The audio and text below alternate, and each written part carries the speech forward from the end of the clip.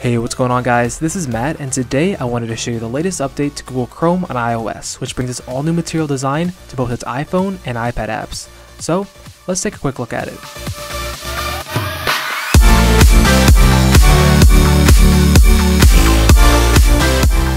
The new look with material design brings a more flat, smoother animated, and faster navigatable UI to the app.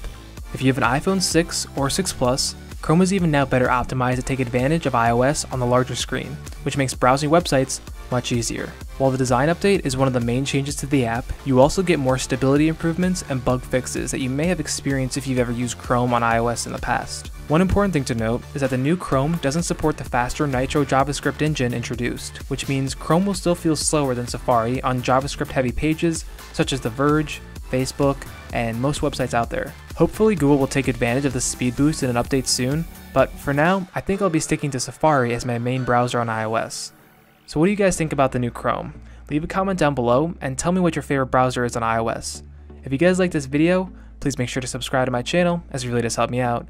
Thanks so much for watching. I'll see you guys in the next one.